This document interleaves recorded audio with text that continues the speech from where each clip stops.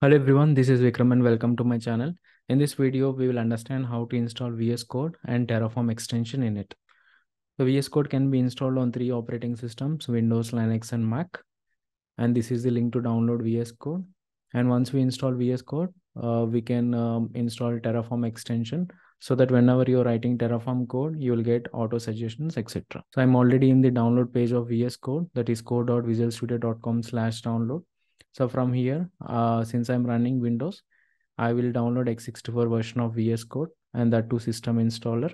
So under the system installer, just click on this x64 and automatically the binary file will be downloaded.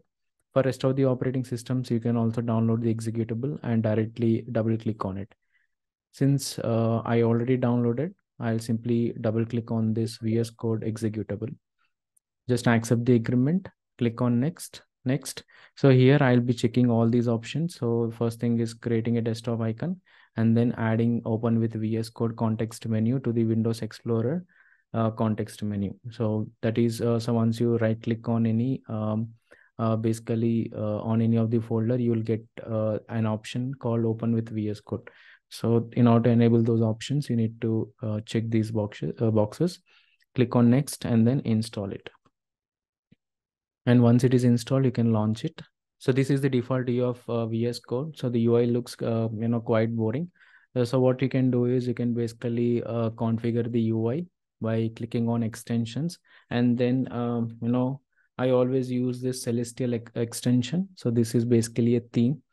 So if you install this theme, so the whole UI becomes black.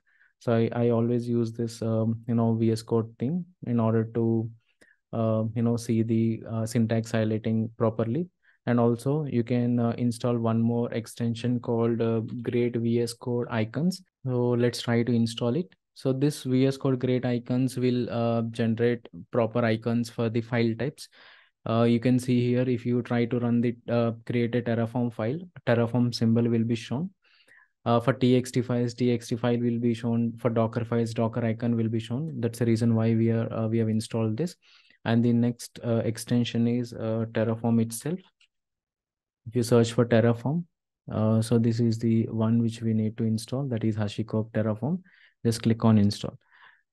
So our Terraform extension is also installed.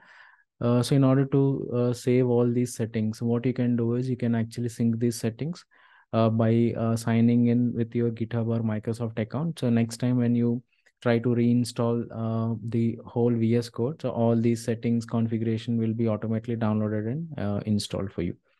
So this is about installing VS Code and configuring the Terraform extension.